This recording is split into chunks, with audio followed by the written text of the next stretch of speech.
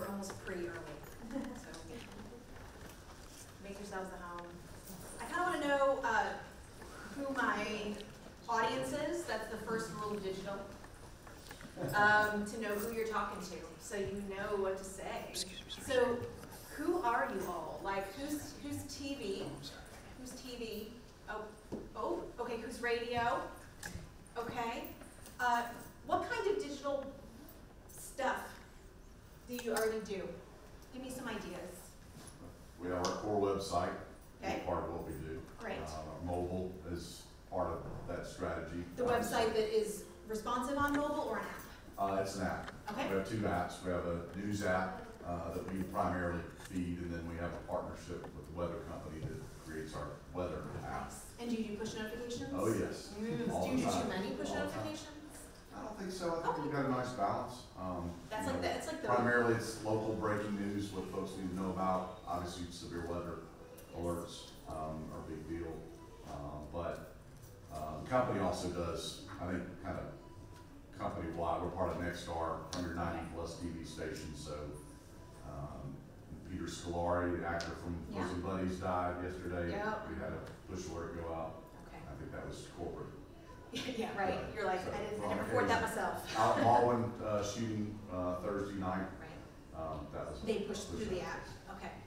Okay, so website, mobile app. What other types of digital things we have going on? Well, if it's for advertisers, anywhere from geofencing to geotargeting, video marketing, OTT. Facebook pushes, you name it. Okay. We have a vast assortment for advertisers. As far as content goes, same thing, social media, Instagram, looking into Twitch, TikTok. Looking into Twitch? Do what on Twitch? So like I don't want to get too crazy here, but like if I have an on-air personality in the studio and they're interviewing like I had Jamaica Freon yesterday, so there's Freon, and then all of a sudden outside of the break we are doing a conversation with gamers or something tied to that Very content. nice. And that content's going out, and the point of listening back to the station in order for them to hear the content next break. Which is the demographic that's very specific and precise, right? That we want to reach more in general with TV and radio products. So like, that's great. I could add that Tim's a radio guy and Dave's a TV guy. But Tim's a big radio station, a big radio company, and they're doing a lot of great things. Yeah, I mean, if you're spread that thin, do you have a digital staff? Either of you? Yes. So, and that's what they do. Four positions. Just get a feel. We also, and Chuck Williams is with us, but Chuck is one of our 4 podcast hosts. We do weekly podcasts. Our main mail anchor, our sports guys do one every other week. Everybody loves a good sports podcast. Yes, our chief meteorologist does kind of a health, lifestyle, fitness one. Whatever he wants. Isn't that true though? Like some people have products and it's just like whatever you want to do, that's fine. If someone will listen. But If you're interested. he's really good. If they're He does a lot interested. of deep dives, maybe a big story of that week. Okay. We'll bring a guest in and for a good hour really dig into that. Sometimes it's just newsmakers that we want to catch up with. Spend a little time with, that's right? something that More depth. I've got 4 members of my news team here, and really proud of what they've done this year to add that. We've got a digital studio. Look at an encouraging manager. Yeah. Like, let's clone you and spread you out to everyone. So these are our overachievers. They get a good start today. What other kind of digital stuff are we looking at here? Like what are you on doing, trying? Text messaging. Nice. And how is that going? Are you in the early stages? Because that's kind of a newer. Yeah, very early, but every time we get a sign up, we try to get your telephone number because we can send you a push on the telephone. And doing news updates through text. We haven't got that far. Okay, you're building your database. Yes. Right, and so the text thing I think is such an interesting, I think it can easily go too far, right? The personal and the professional are such a weird space with digital because it's just like spaghetti. Everything's laying on everything else and it's awkward. But there is a sense in which I will pay attention to a text message, but I can ignore an email for days, right? Like if I put my mind to it. Texting is so immediate, it's personal. And so I think, finding the tonality there is going to be important, but I love that you're trying it. We know it's working for voter registration, right? We know, there's some success, research-based. What other kind of digital tools are we using?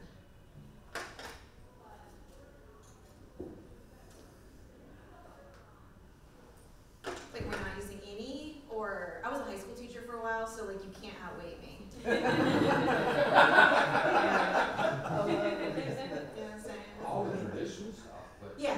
playing with it in different ways, like they were saying with the podcast, because the podcast a clip will go out on Twitter, like the podcast that I did this week with guys that are going to make some modifications to a whitewater course in the Chattahoochee River. You know, it had WRBL, it's on various Apple, Spotify, all that. But then we did a news story out of it using the podcast interview. So I mean, it literally was in every one. Spiders, right? Yeah. It's like that rock that hits your windshield. Yeah, it's just everywhere. And social media is a huge part of driving people anywhere. So I always wonder, and this is so great to get this feedback from you all, because sometimes I talk to audiences, and I'll explain who I am here in a minute, I promise. But like sometimes I'll talk to audiences and they're just starting to get some digital going, right? And then other times I'll talk to audiences and they're doing all the digital things, but they're also feeling overwhelmed and exhausted by it because technically everything could technically go everywhere, right? And it's like, okay, like, so where do we put this? And where do we focus our energy? And how do we make good quality content and not just throw stuff out into the ethos like crazy, hoping someone will click on it, right? And how does this affect our bottom line? Which, by the way, can't answer that question for you ultimately. Like, I'll give you like a couple thoughts that we, found through some of our work, but, I was talking to some other folks downstairs earlier, the return on investment on digital is just, it's cagey right now, because our business model is kind of cagey right now. And so figuring that out is going to be part of this puzzle. I'm Amanda Bright from the University of Georgia. I started working in newspapers when I was 15, covering county fairs, so like I'm that kid. I wanted to know I wanted to be a journalist from age 10 on. And I muscled my way into my local newspaper. Went to the University of Illinois, got a journalism degree. I've worked in dailies, weeklies, some metro papers.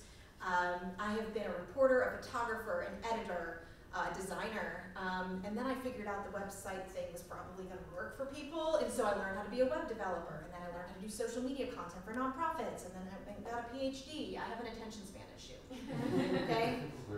But what we're doing now, so I'm at the University of Georgia, and I'm working with our journalism students, which we hope you'll hire them, and we're trying to figure out what to do next to help y'all push everything forward and to go where we need to go and to do what we need to do.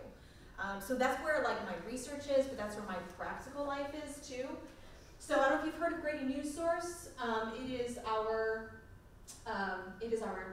broadcast. If you've ever, has anyone ever seen Grady News Source? Has anyone ever heard this music? Do you have it in your cell phone? No. Completely student done and student led. On Grady News Source at 5. As Athens Clarke County residents face eviction for unpaid rent, the county's relief program to keep them in their homes is still undecided. Madison County prepares for Mental Health Awareness Week with a special symbol. And later, a deeper look into the colorful spiders that residents across North Georgia have been seeing lately. All of this and more coming up next. This is Northeast So Georgia's only I show you this because I do work with my TV colleagues. Some of you know Jody Cantrell, right? She's I kind of want to be like her when I grow up. She hasn't grown up, so that's... I know, right? So I'm on the right path. They run the TV side a little more specifically. I am the managing editor of News Source, so I run 10 digital products. And we have about 100 editorial employees every semester. Talk about onboarding. Every semester is 100 new kiddos that serve as our editorial staff. And they do the Live at 5 broadcast, they do specialty shows, but we are really doing a lot of multi-platform storytelling that crosses every single boundary you could possibly think of. And so when they're publishing on our website, they're doing stories with text, audio, interactive graphics, some basic coding stuff. I teach design as well, interactives. We have Facebook, Twitter, Instagram, and we just added a TikTok. I can tell you about how that's going later if you want. We have an app that does push notifications, and we have an email newsletter that goes out every week that kind of curates some of our content. So our job is to kind of do what you're talking about in some ways, which is kind of throw everything at the wall and see what sticks, but we find it very disheartening too. And so what I'm going to talk about today specifically, through a program I'm doing that I'm going to pitch to you as well, is what is maybe working better than other things. I think we're getting to the point in the digital world where like all the shiny things are happening and now some things are rising to the top, right? And I want to make an argument today that we probably shouldn't be doing all the things. I don't know that your marketing broadcast or your marketing sales team is going to necessarily like that concept, but I think in editorial we have to be really wise about the decisions that we make and where we invest. So I have some thoughts about that based on what my students have been doing and what we've been doing with news organizations. So let me just give you a sense of where a lot of this information is coming from. I have a program, we're going to be in our second year, called Digital Natives. This is actually a program that came out of Mizzou, but we took it and kind of did something a little bit different with it. What we do is we have news organizations in Georgia who have a specific 1 or 2 digital goals. Like, I would like to increase our newsletter click open rate, or I would like to build a Facebook group to have more interaction with my audience, or I would like to create more YouTube interaction, or maybe more views, or more streaming, or whatever it is. It's kind of a specific digital goal. We find a student who knows how to do that well. We send them to you for a week in January. They implement a plan and train and figure out how to help launch whatever that is. And then they leave you with a playbook for how to kind of continue that on. The cool thing about Digital Natives is that they spend a week in your newsroom, so it's a really good opportunity for them to see what Georgia newsrooms are like. Because sometimes they're all like, New York City, and we're like, hey, there's a lot of really good work that can be done here and now. And it allows you to take, like that extra time that you don't have and have someone do something for you specifically to advance a digital goal. The cool thing is it's free to you. So we pay the students $1,000 and we also pay their hotel, transportation, and food for the entire week stay. And they do 2 months of research and training and planning leading up to that week stay. So I'll tell you about the program and how you can apply later. That's kind of like my subtext, but I want to be like upfront because I'm a journalist. I don't want to be like trying to sell you something, right?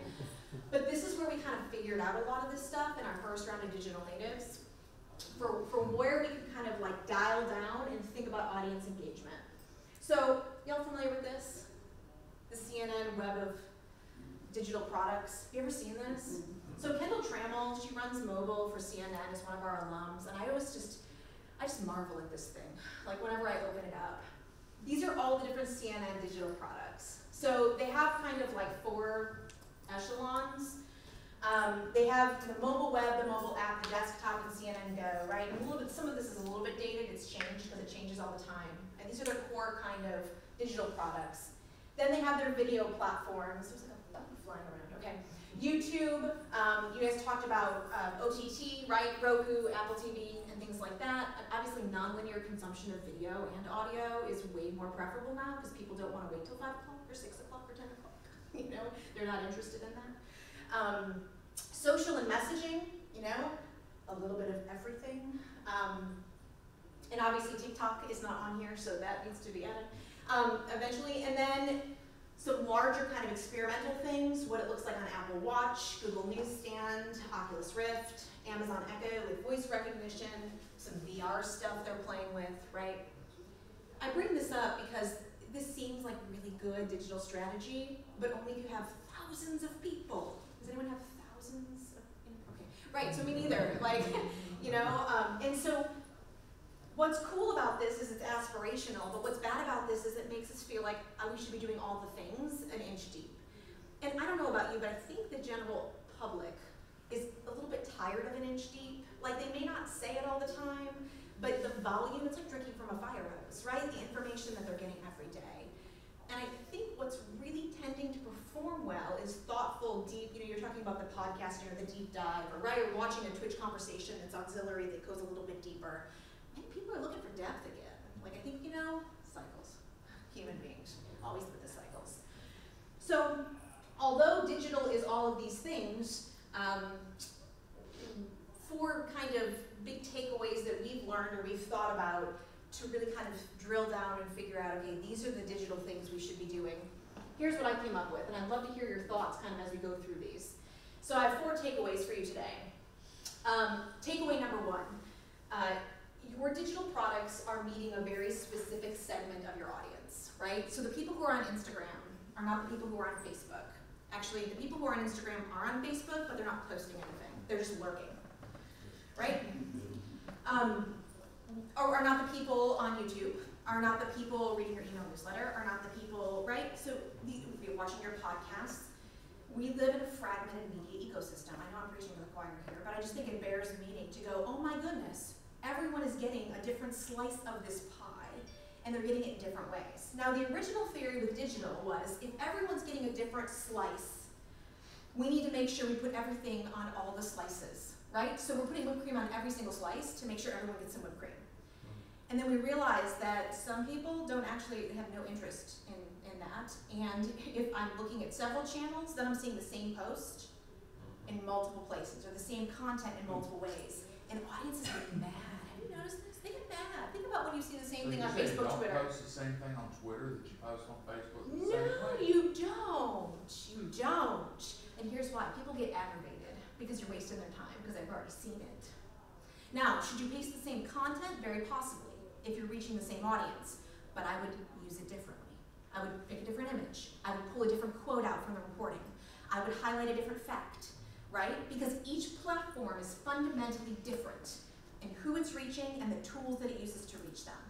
So this is something we're teaching our students all the time, because they want to just schedule a post for Facebook, Twitter, Instagram, right? Like, and they want to just go rapid fire. In general, those posts do not get good engagement. It feels like drinking from a fire hose. Instead, take the same content, think about, is that person on Twitter that I'm trying to reach with this story? And if so, what would they be most interested in this reporting? It's a lot of thought and reflection that goes into that. So, tailored decisions. With breaking news, though, that creates issues as far as getting it out and competitive issues and things like that. Yes, so I would say breaking news is probably a little bit different than a regular content push to a digital product. Although, I mean, I think if you take the Alec Baldwin, right, breaking news, I saw that in lots of different places, right? Yes. I mean, because it just exploded, and it kind of came out slow, right, and it kind of peeled out over time. What I would prefer, even in a breaking news situation, is to go to a different platform to hear a different part of that story that at least pulls me into the larger story, right? If I want to hear the full thing, I can go back to your website, go back to your station, go back to, but ultimately, my entry point from a digital product, I want to think about who's seeing it and what they're going to be most interested in. So what we talk about, and you totally don't have to like or believe what I'm saying, by the way, like, it's totally okay. Fine with me, I love it. I have students that are in college, that's all they do. This is the concept that we play off of. It's called PAM. I always think of Pam from The Office, but that's just me. PAM is the idea of journalism as a product that is specifically targeting a purpose, an audience, and a message. So who's on Facebook? Not me, I'm on Facebook, but who is the stereotypical person who consumes and posts a lot of material on Facebook? They're like me, they're older, Yes. they got into the social media kind of kicking and screaming, and they've gotten used to Facebook, and they have not wanted to leave. That's so true, right? So when I write a post on Facebook, that's who I'm thinking of. Now I know there's the lurkers, there's the 18 to 25 lurkers, like they're in there, but that's not where they're really consuming their news. This is where their news happens to run past them because their aunt shared it, and it's probably fake anyway, right? You know, so like that's I do also teach news literacy, by the way, so boy do I have stories. So the PAM thing is really important. Every time you pick a digital product, you're thinking about its PAM. Okay, so what's the purpose of this product? Who is the audience of this product? And what message do they most need to hear on this product? Which means an Instagram story is going to be very different from a Facebook post, right? Who's on Twitter? Like, not personally, but who's the Twitter demographic? People that are mean. Snarky. It's like a VidCon. Yeah, I mean, like you gotta be witty to survive on Twitter, right? You gotta have a way with the words. If you look at research-based demographics, because I do, because I'm a nerd, it is socioeconomically high, upper class. It is journalists and politicians essentially talking to each other. Academics. It is very male and very white in general, although it doesn't always look like it. Now, there are subsets of Twitter that actually support communities that are different from that, but they're subsets. It's not like the main fire hose part of Twitter, if that makes sense. And we think of Twitter like breaking news because it's fast, but it's kind of that, but it's for a specific demographic. Instagram, it used to be 18 to 25, now it's like 18 to 45, like mid-40s people are getting in there, and we're like, well, cool, we're Instagramming. Can do it real, and that is a very visual medium. It's all about the images. They have to be authentic, but they have to be beautiful, right? I mentioned that. It's kind of hard to pull off, to be honest. And so every product has that PAM. And so one of the big takeaways that we found is when we send our kids into these newsrooms, when they started really thinking and reflecting on, okay, who's my audience? What do they want to hear about this specific piece of reporting or story? Let me package that, tailoring it in that way. Analytics improved dramatically, okay, across the board, because we were talking to the right choir, right? We were like, oh, right, this is what you want to know. Now, there are always some swings and misses. With digital, that's going to happen, okay? Because there are always, there's a larger demographic than our stereotypes. But in general, it tends to be the case. So I am a big advocate now of limiting the amount of platforms that you really spend a lot of time on. I think we can be everywhere, but should we, right? But should we? Should we really invest a couple different digital products that are really doing well and deep dive, post a lot, get good crafted content onto those? Or should we have a little bit everywhere? I don't know, right? I mean, that's something you have to decide for your newsroom. But what we're seeing in general, and if you look at some of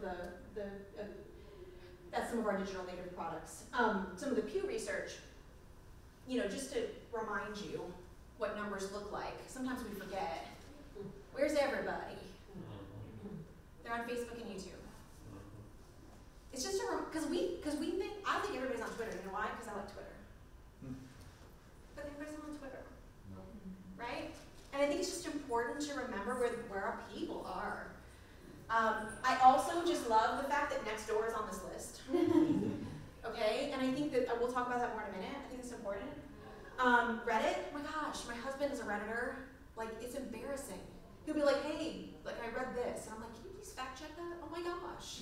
Like, it's like the Wild West in there, But if that's the audience segment that we want to grow, and I know everyone wants to grow their own audience segment because that's how life works, right? Because those are the people that are going to pay money, subscribe next, own businesses. They're going to come up through the system. Thinking about how we want to do that very intentionally, I think, is important. Now, who wants to fight with me? Let's go. I'm kidding. Any thoughts about this? I mean, all of those that you're talking about, my generation is probably using, and I'm 60, so we're using YouTube less than any of them. I mean, the people I know that are my age don't have YouTube channels or subscribe to YouTube channels. We're using Facebook, we're using Twitter, and we're using the podcast. I will argue that you're probably using YouTube more than you think on Facebook. You're linking through to YouTube videos, or you're watching YouTube videos on Facebook. I think they're TikToking. You're TikToking? Is that what you said? I think they're TikToking. Who? The 60-somethings. No. They're fancy-like. Maybe we should start a separate channel. I mean, the younger reporters in our newsroom are trying to get me to do TikTok. Yeah. Because I do stupid stuff. Oh, well, then you're perfect for TikTok. I mean, and my tag out is unique and stupid. So, Sure. They really are pushing me. Th're saying, listen, let me make your one particular life. Let me get you on TikTok. Well, so let me just kind of back this up and talk about what this means maybe from a branding perspective, and this is going into a little bit what I'm talking about later, but one of the reasons why we strategically pick a demographic and we pursue that audience and we tell the story in the way that would make sense to them or impact their lives is because what we're trying to do with digital products in general is not make money, because that's not how they work. Most of the time, out of the bag, we're trying to build a brand and we're trying to build connections, very personal connections. So the thing with digital products is they're personal, they're intimate. They happen on a phone in the same space. You get a text from your mom and your husband, and you have your kids' pictures, and you have, right? It's a very personal space. And so one of the things that digital products allow us to do is to build relationship with our audience in a way that a standard product doesn't always do as well. It's a little more formal, it's a little bit more boxed in, okay? And I mean that about newspapers just as much, just so you know. So when we think about who we want to target and, you know, should you be on TikTok? Well, you know, maybe not every day. But could you get some people, if you did something clever, I'm telling you what, TikTok rewards clever. And would they possibly check out your podcast because of it? Yeah, they might. Okay, it's not always a direct line, but it could build a personality, a brand, a loyalty, a relationship with a group that you haven't accessed yet. Okay, so that's just one big takeaway. Thinking about your digital products as meeting different segments of your audience, so tailoring those decisions, and then maybe thinking about jettisoning a few. Is it possible that if you let go of X digital product, you would survive? It's not really bringing in enough audience, or it's not doing enough, and you could take that energy and time and focus it and double down on a product that is doing really well? Just a thought. What about fear of missing out? FOMO? Yeah. What about it? Well, Explain the context of your question. I'm thinking of what Tim was talking about. You know, he's an experimenter, and I'm the exact opposite. I'm a lurker, but I don't originate anything. I just lurk. But I think in his business, if he's not talking about the newest thing that's coming along, he doesn't feel as relevant. Am I putting words in your mouth? But would you think that, Tim, a little bit? Yeah, I mean, the fact is that if you have really good content, we're not sharing that content, then people won't know about it. If they're already spending their time somewhere else, then we have to make sure that we can bring them back to the source of where that's coming from. I think that's a really good argument. I would not say that doesn't have validity. What I would say is, and he's got a 30,000 feet view job. He's got multiple stations, multiple markets, and what's cool in Detroit might not be cool in Atlanta, and that kind of stuff. well, and I think you just think about your resources. You know, given the context that you all are in individually, you know, this kind of discussion is very different. But I have seen news organizations like just breathe when they let go of a product or two that wasn't doing that great anyway, and it wasn't really reaching the audience, and it was just such a time sink and a resource sink. You know, and I think, you know, we were talking about earlier about mental health, about workplace culture, about all of these things, and I think it's wrapped up in that. We are trying to do all the things, and no one, think about your personal life, right? I'm like a mom to 2 kids. Like, I cannot do all the things. Sometimes I gotta say no, and then go watch my son's baseball game, or football games. Tonight's football. You know, so I think part of that is like the strategy behind this, but trust me, in my personal life, with Great News Source, we're constantly just trying new crap, right? I mean, that's what we do, but we're their students. That's what they're supposed to do, and then bring that knowledge to you, and then go, this is where you should invest. I think for us, it really comes down, I mean, from the business side of things, we're trying to get as many people on our website and on primarily our news app. That's where possible. most the audience growth opportunities we think are. And that's how you can sell to advertisers. Yes, so that network. Facebook, Twitter, those are all entry points. Correct. For that.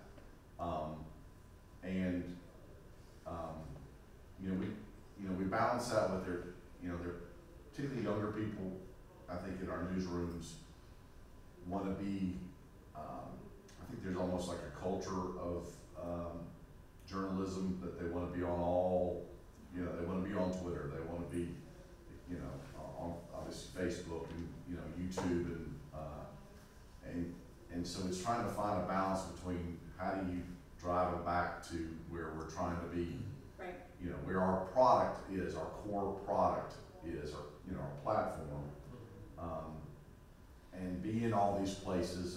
And one of the things we try to be is we're trying to have the reputation for being innovative in our market. That's what we feel like that's where the future is. That's where people, I think, tend to, gravitate towards. And that's going to build your brand if Yes. you look like you're on the edge instead of behind. Yeah, because we're very much we're a TV station, and I think, historically, clearly that's what we've been, and, as our audience has, the younger audience, it's just not something that's a priority. They're watching video when they want to watch it. They're not tuning in, so it's trying to strike this balance between bringing them into our website onto our mobile platforms, having them stick around. Right. Video's a huge thing because we know, and the video numbers are probably based on YouTube. Yeah. We just know that that's what people are consuming. So we think, well, that means they want to consume video on our website too. And we think that's probably true, but a lot of the strategies I think are built off of what these social platforms have and are doing. Right. And you talk about overwhelming your staff. I mean, I think most media, companies that operate TV stations, they have different ways where it's, you hit this button and it goes out there. Right. So Right. social flow, things like that. Yeah. I'll give you a real example of what Dave is talking about that happened this month. And Connor, our news director, was involved in it. I believe I'm getting this right, but we had a district. Yeah, we'll see. He corrects me all the time. Our district attorney, we have a district attorney under indictment. He's done it. It's an unbelievable story. It's a journalist story. And it just keeps feeding. Well, we had a judge come from out of the circuit, as you would imagine. The judge allowed the live stream of the case. Our judges haven't been doing it. It's like, good, he's gonna let us live stream? So we got the live stream. But our competitor, the two TV stations both made the decision to live stream. Our competitor put theirs on Facebook Live. Our live stream was off of the website. We never put it on the social access. And we had less numbers, but we had people that were staying longer. They were heading to our site. And ironically, the Facebook live stream got a mistrial because the witnesses were watching in the witness room. Oh, well, shoot. I mean, what do you do with something? Yeah, but so it wasn't our live stream. We clearly say, oh, this was Facebook Right. shares. This was their live stream. But So, and I just want to yep, you're all right. So I'm not here to What do give you easy do? answers, I mean, right? 'cause I So what want to do you feed do? Mark Zuckerberg's, profit line. Nobody I want wants people to make coming Facebook any I want richer. people coming to Nobody. us. That's what we're measured on. But you So- gotta be there or you're. We have one reporter who absolutely loves Facebook Live. He gets tons and tons of views from it and sees that as a metric of success when we're back here saying, well, that article only got 1,000 views on the website. So we're trying to balance that. So speaking of metrics, I'm actually going to jump to 3 and then we'll go back to 2 in a second. One of the things that we are finding when we work with these newsrooms is that we are really focused on the quantitative analytics, right? Because we know how to find them now and they're everywhere. And I think some newsrooms are still stuck on page views. I'm going to argue that it's super problematic because the page view number is really wily. It doesn't mean that anyone actually read anything or liked it or engaged or accidentally just found it, right? I mean, there's lots of different things there. There are lots of different metrics that are a little bit more useful. I don't know how geeky you are, at what level, but page views, this is a Google Analytics report that you can set up for free. Page views versus unique page views, those are two really big kind of compare contrast numbers, right? Who's coming to your site for the first time from an IP address versus who's been there before. Average time on page, I'm telling you what, that's one of the metrics that most people need to pay attention to. We're up in the 2 and 3 minute mark and I'm doing a freaking dance. I'm like, this is the best data ever because we get below a minute and you're like, well, they didn't even look at anything, that didn't even happen. And then the bounce rate, right? So if anyone doesn't understand bounce rate, which is how many times, or the percentage of your audience that goes to one story or one page and then bounces off the site. You want the bounce rate to be low, like a golf score, okay? We are looking at these metrics in the morning meetings and training the kids on how to look at them and make sense of them and all of that. And that's great. And I think just like education, we've gotten really into standardized testing when it comes to our newsrooms, right? We're like, well, look at your metrics. That means people like you, or don't, or think you suck. And I think that's problematic. Like any set of quantitative data, a test score doesn't give your intelligence, nor does an analytics give your success as a journalist. And so we're doing mixed method stuff all the time. I'm a UX researcher on the side, just for funsies, and doing some projects with some newsrooms on that. And I highly recommend, if you aren't doing it already, conversations with your audiences. Focus groups, surveys, how are they using their products, where are they reading your content, what do they wish they could do, click through, do they wish they could get the content right there and then maybe visit later, right? Those kinds of qualitative measures that we're actually good at because we're journalists, tell you so much about how to contextualize this stuff. I would argue you need to be doing the qualitative measuring of what's working and what's not working in your newsroom, so I'm kind of trying to answer your question as much as you're doing the quantitative monitoring. Quantitative is just super easy because programs do it and collect it and we can get it out in a spreadsheet and send it in Slack and then everybody knows, right? What went viral this week. If you're not, yeah. So, in terms of newsrooms, I know we're talking, a lot of the data everybody's speaking about is more of the kind of aggregate data that you just pull from everywhere to drive traffic. Right. So what do you suggest for a station that wants to not be an aggregator for every news, but an aggregator of specific topics for an audience that you're trying to reach, that you believe that's underserved, that really wants that kind of news, but they don't see it because everybody aggregates the top news. So how do you create a funnel of news that's aggregated for a specific audience that you know is there, who doesn't have a tap or a well screen to tap from? So this is the best question ever. I have 3 thoughts. Okay, number 1, lost the first one. Okay, but I'll get back to it maybe. I was talking to the people at the Atlanta Journal-Constitution last week about unapologetically ATL. Have you seen that newsletter? Okay, so that maybe speaks to something in general, but it is their newsletter to target young Black people in the city of Atlanta, and it is killing it. Their metrics are through the roof, and they were like, let's figure out why, and I'm like, let's. So we're gonna do a bunch of research, it's gonna be great. But that is an example of an email newsletter that's curated by 2 or 3 people with a specific voice, a specific audience in mind. It is targeting them and talking to them, with them, right, about issues that matter to that audience. Segmented kind of structures like that is kind of what I was calling for with that first slide, where you think about your audience in that way, but I think those types of tools are the best. YouTube playlists, like verticals on YouTube, right, where you say, if you're interested in health news, right, this is where you go and all your stuff is there. Email newsletters, offshoot social media accounts that have kind of like a specific demographic. If you are interested in growing a certain part of your audience and serving them specifically, then that's, I think, how you do it, is you create a digital product that you know that those people want to read or are gonna serve them in the issues that they want. It depends on the segment. I think that's why that qualitative research is so important. You gotta get people in a room and you gotta be like, okay, so what do you do? Where do you see your stuff? What do you like? We can do all this stuff that we want, but I think talking to your people is the most important, and just grabbing them and be like, okay.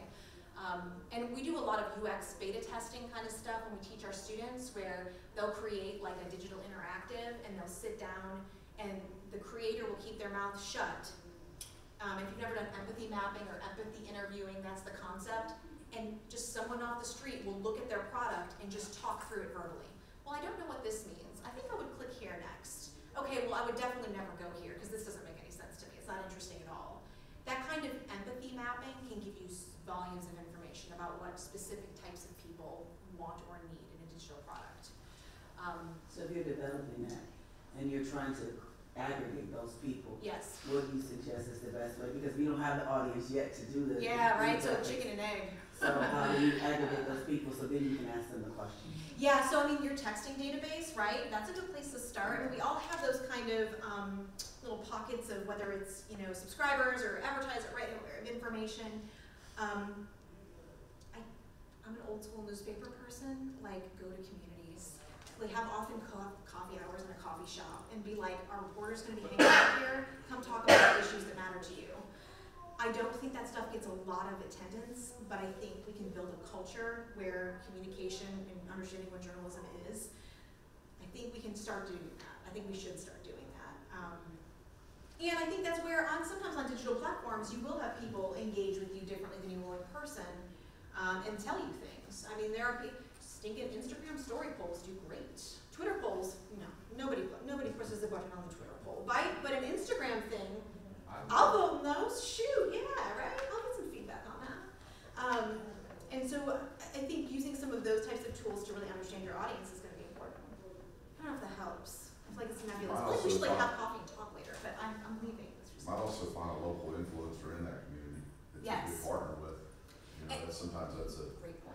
You said opportunity. Like An a local influencer. influencer, somebody who's local but has an audience already, So- on the digital side, and you partner with them for a meetup or something like that, and, you know, launch a product with them, and they get, you know, they get your promotional, you know, what you can promote for them, and they kind of get you in the room with their audience. and Yep. that can give you We know influence, certain so. people in Athens, if we send somebody to Mariah Parker or Mocha Jasmine Johnson, or, you know, if we know we're gonna be talking to a certain group of people then, because if they're in the room, a certain group of people will listen. And that, yeah, I mean, I think if even if you're not banking on it in an advertising marketing way, as a kind of an organic grassroots kind of building an audience thing, that could be helpful. Such a good question. So that's my pitch for quantitative, qualitative. I'll go back to number 2 real quick. We've already kind of touched some of these things, so I want to make sure, just in case. One of the things that I think that I'd like to see everyone do more on digital platforms is inviting the audience to speak. Let's just be honest, nobody really wants them to speak because they usually say horrible things. You know, I remember when comment sections started taking off on our websites, and I was just like, oh my gosh, you know, I mean, it's horrific in there sometimes. But one of the ways that we really try to invite the audience in on social platforms is particularly on social media platforms, but it can do it in lots of different ways, is tagging. I don't know how much people are doing tagging. When we write any kind of post on any platform about the Athens-Clarke County Police, we tag them in it. Partially, it is being transparent, knowing that they're going to see it, and so it's keeping us accountable in our reporting that we're doing it factually and accurately, but also allows people to click through and go to the Athens-Clarke County social media accounts and see for themselves whatever they want to see. Tagging is huge for getting your stakeholders into a story. And you can do it in lots of different ways and lots of different platforms, but I just think it's something that we're just not doing well. We're just writing good social copy or good digital copy instead of saying, you're part of the story, I want you to come speak with us on this channel about this thing. And tagging does that beautifully. Also, when I'm working with my newsrooms, posting inside of closed networks, that's where everything blows up, right? Inside Facebook groups. Everyone's got a blankety blank news, you know, for their, which, to be honest, they're stealing our thunder. It's problematic, right? Okay, we know that, but I'd rather us be the voice of reason coming inside there than anything else. Tim? Okay, got a question? I'm ready. Okay. You guys are good. So so when you're streaming your story that you were talking about, where The it's Facebook live live stream. So whether we're doing a live stream story or we're using StreamYard, are there metrics that's associated with the chat rooms that are associated with the stories that are currently there, where people are in the chat box and they're posting their comments during the live stream? Yeah. Is there any data that says, hey, that's a good feature to have, you should have that, the audience wants that, or is it just kind of a cool thing to have? Yeah, I have not seen conclusive data that it really works well. I think most people do not participate in those spaces because they are so public, and I think people are nervous about it. Unfortunately, I think your chances of getting something kind of wild and crazy in that space versus really thoughtful and interesting are about 50-50. That being said, I have seen it work well on our live broadcast. So we live stream our broadcast, then we upload the whole freaking thing to YouTube. I know you all can't really do that, but we do because we're, you know, we're University of Georgia and we're taxpayer funded. We will have people, you know, comment about the show. We also do a live 30-minute post-show critique, which, by the way, is just the coolest thing ever. And so all the students gather back in the newsroom and we take the whole broadcast apart, live on channel 181 and streaming on YouTube. And it is such a good experience, not only to show our readers and our viewers that we're covering in Northeast Georgia what journalism is and how it works, but also to allow the students to really be thoughtful and reflective. We get more comments on that section than we do on the broadcast itself. People like seeing how the sausage is made. They really do. Because you know why? Because journalists are so few in number now. Because it used to be you would run into them at the grocery store and at the kids' ball games and stuff, and there's like 4 of us left, right? And so they don't know who we are. They just don't know who we are. And they don't understand. I mean, there's been so much misinformation about how we do our jobs and the biases that either real or perceived 100%. we have. But you know, interesting, I made a Congress predecessor, I made an argument that we should Facebook Live or some form put our budget meetings or planning meetings for the next they were doing it down in, anyway, go ahead. But it would create, on our side, because we have a direct competitor, okay, they, you know, it would create a competitive disadvantage for us to do that. But I think that's, I mean, I just think people like that kind of stuff, and I think it leads to less people being critical of us in our news gathering and news reporting methods if we're more open about how and why we're doing it. So a couple quick thoughts on that. This is where digital platforms do shine. You know, and you being on TikTok is kind of part of this concept. We do something at NewsSource called reporter annotations. So once every 2 weeks, we have a reporter sit down with one of my grad students and talk about what they did and why they did it on a story. This could be an audio, video, Q&A, text format. We've done it in a billion different ways. It is so widely read. Now, partially because people are coming looking for kiddos to hire, you know, for us, that's kind of part of our audience, and that's who we're marketing to. But also because people get to go, oh, that's why they picked that source. Oh, that's why they used that data point and visualized it that way. Oh, that's why. I'm working with an innovation team right now through the Cox Institute where we're gonna work on developing a system where you would have an article on a website and you would have little short video pop-ups of the reporter, just even vertical video, just going, here's why I did this. Getting to know who the reporters are, understanding how the sausage is made, providing transparency and credibility and accountability. We're gonna beta test it next semester, so we'll see how it goes. And I'll be happy to share it with you if it works.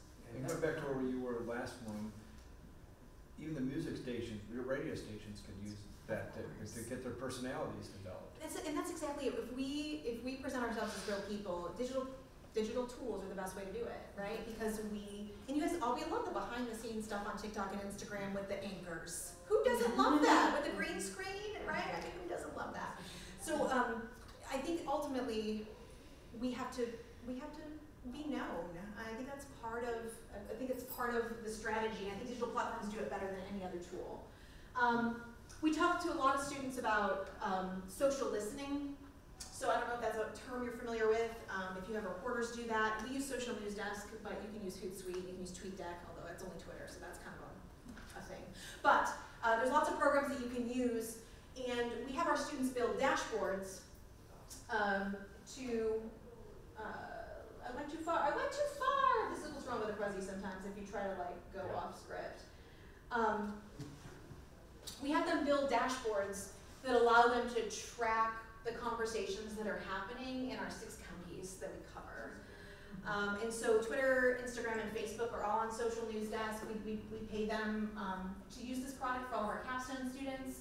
And every morning while they're drinking their coffee, they're socially listening. So Which rivers allow that logo jumped out at? I don't, Jackson County, Georgia. Okay. That's where that's from. And don't worry, they found the cow. I just want you to be not worried about that for the rest of the afternoon. But this is a great Was it tool. missing or stolen? Right. It's a road. Missing, not stolen, missing. Although they were not sure clearly at the beginning. On another cart. That's funny. No card now. Well done. Phil would be proud of you. This kind of social listening can also lead to like a tonal kind of sense of what's working on platforms for people in that county. So this is one that's built for all the, obviously, sheriff's offices, right? But I've got tabs for lots of different things. And going through and seeing what conversations people are having and how to participate in those conversations, how to answer their questions, how to engage with them. I will post As Grading News Source occasionally, be like, hey, can you tell us more about that? We would love to send a reporter out and talk to you about that story. And it's all coming from this social listening technique.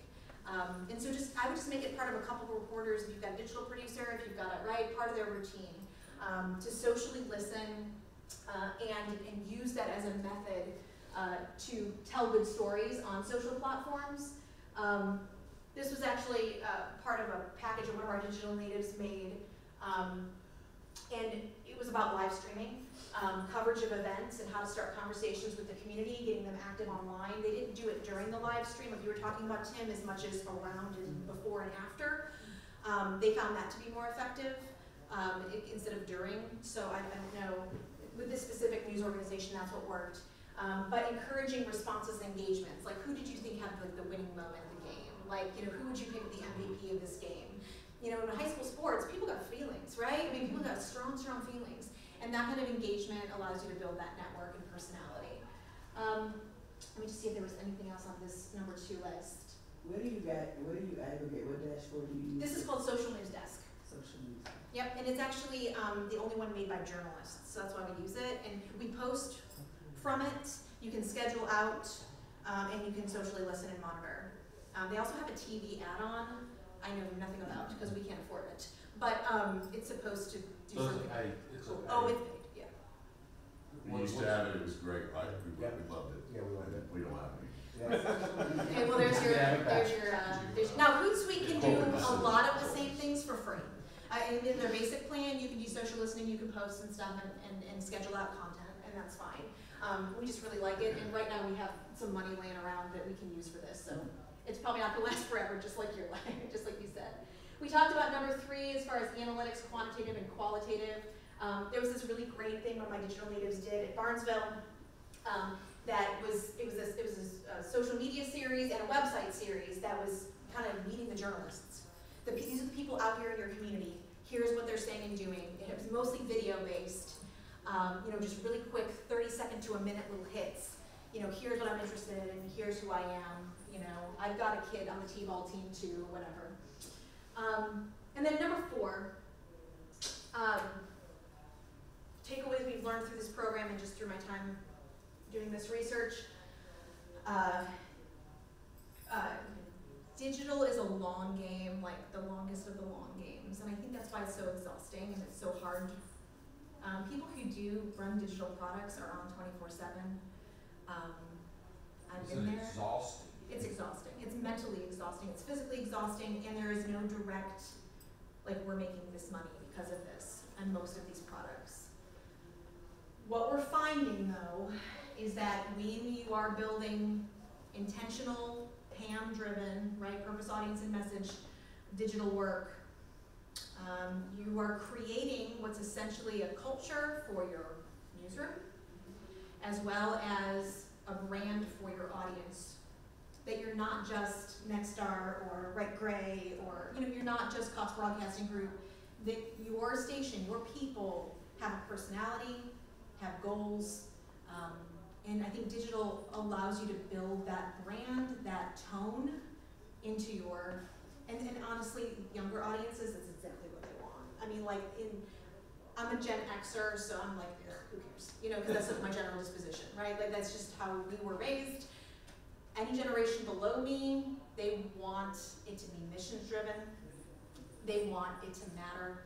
They want someone to care. They want personality. And not in a flippant way. I think a lot of people, like, they're like, oh, millennials and Gen Z, But no, they actually just want reality. They want real connection.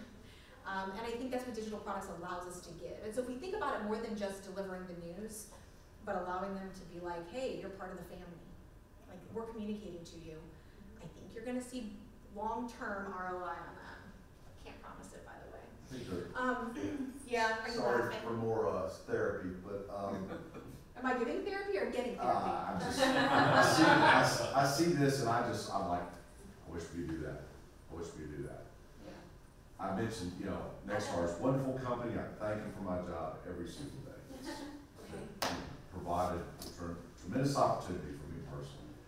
But, you talk about what we push out. I mean, we have a station in Columbus, Ohio, and we get literally Facebook posts under our header, with Columbus headlines that make you think that 3 people just got shot in Columbus. And your audience probably gets It's just this. pissed. I mean, and it's from everywhere. And then I add, we have maybe some. I'll just say some liberal journalists, maybe out on the West Coast, or wrote a hypercritical story about Trump during the election. That shows up as a WRBL article. Fun comment section. And I'm bombarded with this is yours, right? And I have to explain. Oh, I know And it. it's, I have voiced in a gentle way my frustration about this, and that I get that, with 190 television stations, if you take the shotgun approach, that you're probably going to raise all ships in some ways, and I kind of understand that strategy. but just, it's the opposite of localism, which is Correct. what our company is supposed to be about too. So, And it's just like, how do I, because Connor's got specific measurements he's gotta hit constantly. is that And right? Chuck and Crystal and Addison, they're doing their part to try to support that. But at the same time, you know, these are clearly better ways to do things. And the quality, we produce quality local digital content locally, but it's just the noise It's of it all. inside, well, and It's crazy. frankly, that's what audiences are pushing back, and we know a certain segment of our It's audiences, watering it down. they're It checking waters it out. down. It They're not only checking out. waters it down, it brings into question commitment on our side to the local to people. the local Yeah. stuff. And you know, I mean, I made the switch from newspapers to TV 3 years ago. Online was one of the reasons David and I thought it might work. And because I had probably the highest paid views of the newspaper at the time. And it did translate. I mean, Yeah. you know, but my online stories are 70% of what they were 5 years ago. I mean, but they're still meatier than anything else, including some of the newspapers now. Oh, I know, And- well, and things are getting, more surfacey and quicker, right? So let me just, again, not a problem I can actually solve, but, but I would love to. What if you went rogue? And, just stay with me, on like a product. What if you went rogue on a product? Now, I don't know that you can like call it that, like, so let's just keep that between us. Oh, it's being recorded. So, what if, We did do that Did with you? Echo Box, and then corporate came back and made every single Echo Box for social pages, and then they came back and said, no, everyone use Social Flow. So there was a time we tried that and went rogue and spit. a So little bit. Echo Box And it was- worked great. We got incredible traffic. I'm from glad it. to know the idea is solid. Okay, what's the idea for us that don't know what you're talking about? Okay, so like, Road. what if you create a product that is just for you, that is not part of the larger organization, right? And that specifically targets some certain people in your audience demographic that you would like to target, and you create it for them, like the Unapologetically ATL newsletter, right? That's doing so well. Clearly, they're tapping into something. Would you have the leeway to do it, or would you have to massage some things around? I don't know, but I think, to me, that's the only way to get around what you're talking about, because you can't stop them from pushing that national content out from other stations, right? Because they own the network, that's fine. But can you create something very intentional and very targeted for your audience, and then perhaps use that as a beta test to say, if we had a couple, kind of specific local products, we could come up with a name and a logo for this strategy, and then, make it work for that audience. Possibly. Okay, so. I'd like to have some research that would tell me, what is that audience? Because, the other thing we fight I'll against find is some just the research. crowdsourcing. Give my time. I'm gonna help you. The crowdsourcing, that's already happening. We got a 15-year-old kid in our market that pretty much has taken ownership of breaking news. Yeah. Just through 15. a combination of Why are you not hiring crowdsourcing. as an intern? It's crowdsourcing, but it's also anti-traditional media. And It's those Just two need to things. train, you just need to train him over we it. had a producer challenge him when he said there was a shooting at a mall and the damn shooting didn't happen. There was a rumor of a shooting.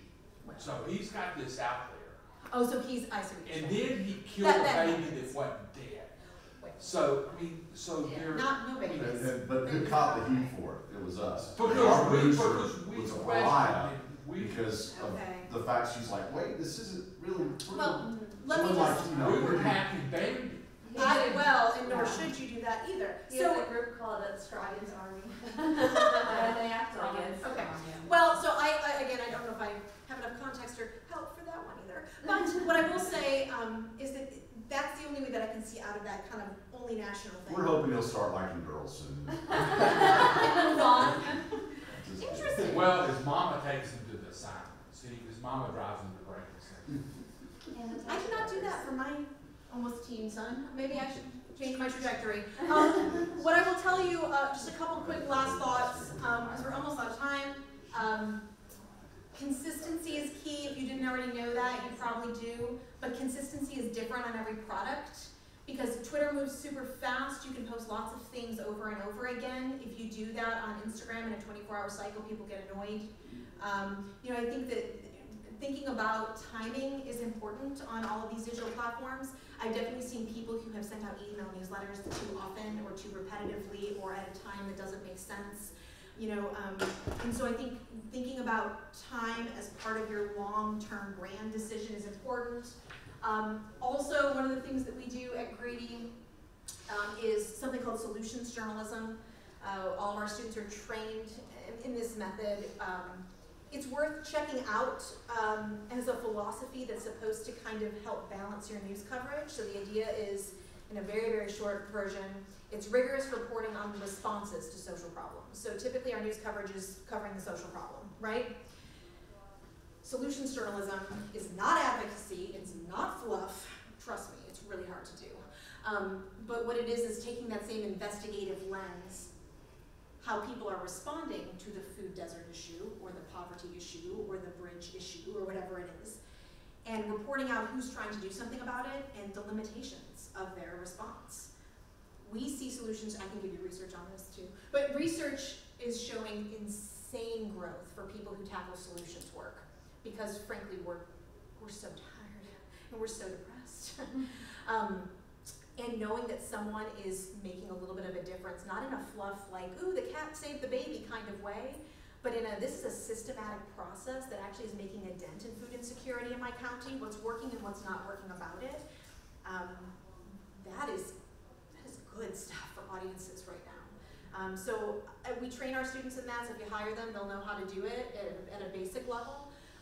But just encourage you to kind of think about, you know, this is, you know, share your positive stories, right? Like nobody does that. Like nobody shares their positive stories. They only share their complaints.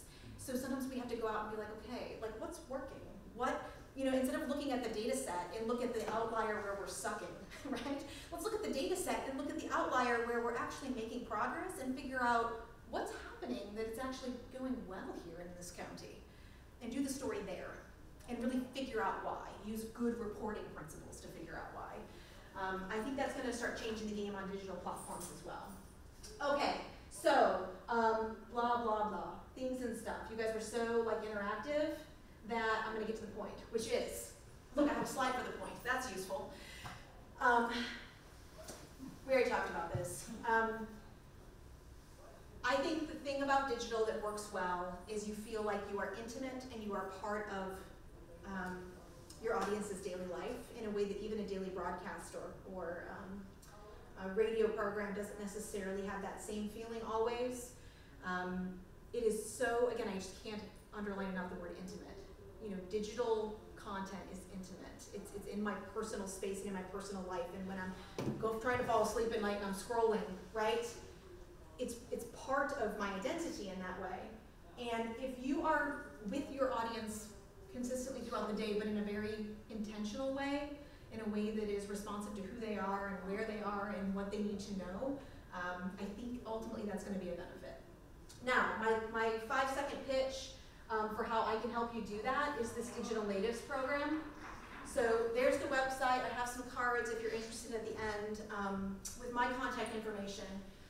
But what we want to do is we have 15 slots. We want to send a digitally savvy student to your newsroom for a week in January to help you achieve one of these digital goals. It can be big or little, but it is free training. We pay them and put them up for the week. They get to experience your newsroom and hopefully actually help you do something like physical and constructive that you can then you know, share with your audience. The cool thing about it, I think, is that what we want to do is go back to the same newsrooms every year and go again and again. And so if we send a digital native, they work on this cool targeted email newsletter, right? And they help you launch it. They come, then another one comes next year, and how you been doing? What are the metrics looking like? How could we tweak this? Or do you want to do something else instead, right? University of Georgia's journalism program, we like legit want to be in community news. I want to help community news, and we have a bunch of kids that are sharp. I mean, they're motivated and they have so much energy. It's crazy. So we would like to send them to you for free and have them help you and get them out of our house. It's like little kids, right? Like send the 2-year-old to grandma's. So, if you're interested in the program, that's the website. My applications close next Friday, but it's a very quick Google form. It's just like who you are, what you want to achieve. We'll take 15 news organizations and 15 students. That's what we have the funding for right now. Hope to grow it. And Is there any way you can get two? You can get a pair to come in and bring two into one newsroom? Or do you think you're going to have all 15 slots filled? I think I'm probably going to have all 15 slots filled, to be honest. But if you want to just put that in the notes and be like, I would like two. I mean, just go for it, right? Like, why not? One of the coolest things about what we do at WRDL, for me as a veteran journalist, is we are full of interns. We've got them everywhere, and I just learned. Brings energy. Oh well, I just learned to edit on Adobe because of two Auburn interns. They literally Auburn? the two. Okay, no, that's Hey, no, but literally they put the Auburn kids with me, and one in particular, Axel, and it's like he was the proud parent the other day when he came to check a package I think he goes, man, you got it all right in audio. Well, and I think what's cool about this program, it's not some kids coming in for a report and you gotta find something for them to do, right? Yeah. This is somebody's coming in to train you to do something specific, and they do 2 months of research beforehand to get ready for that week. And so it's very much like a service-based concept. So, happy to answer questions. You were lovely and asked horribly hard questions that I'm now having to contemplate all the way back to Athens. But thank you. Can I, just before we leave, I just want to remind people that as a member service, we've signed up 6 sessions with Al Tompkins. We've had 2 of them already, and the attendance has been bad, which means we're not communicating the right way to you all, because I know everybody in this room thinks Al Tompkins walks on water, and Pointer Institute is the gold standard in this type of thing. I believe it. But we've got 3 coming up in November, December, and January. The first one's on storytelling, the second's about bias in the media, and the third one is on misinformation in the media that he's going to talk about. It's costing you nothing to get this thing. His daily fee for each one of these programs is about $5,000, but we've got 30 states doing this, so our cost was only a few dollars. And the first 2, I'm just disappointed in the response. Somehow we didn't get the messaging. But if just the people in this room got on that thing, we would be extremely happy about that. Well, and I would just say, I get his morning meeting email. I don't know if Al Tompkins' morning meeting, and now it's just very COVID related. The amount of story ideas in that one email every morning is explosive. Highly recommend. I love Al Tompkins. I mean, he's just a genius when it comes to researching and telling good stories. So, yeah, I think that's cool. I kind of